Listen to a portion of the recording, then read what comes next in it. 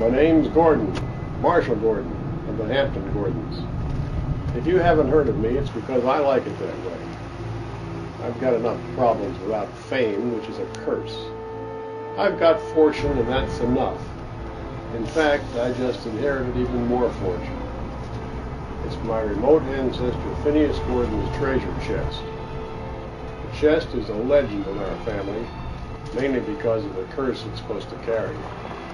When Phineas was a young man, he was ambitious and greedy.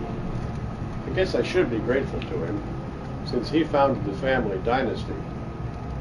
Anyway, one day he was out shooting with some friends and they got hungry. Phineas stole a pig from some gypsies who were camped nearby. It was a pet pig, a cute little guy. They butchered it on the spot and had roast pork. Well, the gypsies weren't too happy about that. They put a curse on his most prized possession, which was his treasure chest.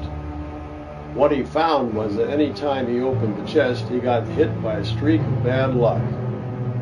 Phineas lived to a ripe old age, but was never able to enjoy the stuff he'd collected. At the end, he put a brass plaque on the chest warning people against greed. In order to pass the lesson along to his descendants, he left the key in the chest, so they would find out what happened if they got greedy.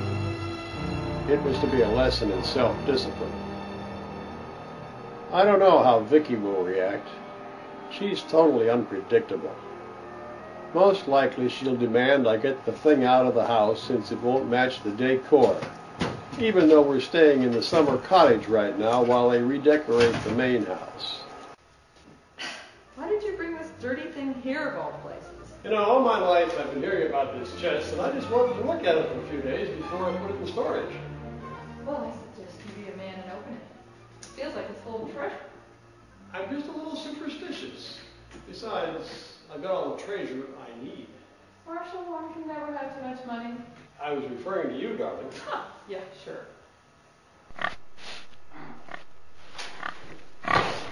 Marshall, there could be a fortune in there. Look, Vicky, it's my chest, not yours. It's going into storage in the morning.